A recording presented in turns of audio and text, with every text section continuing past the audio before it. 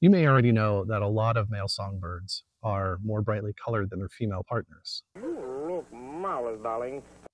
And you may have heard that that's due to breeding. But have you ever stopped to think about why that is?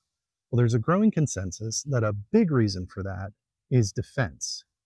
You see, songbirds, being very small, are subjected to predation.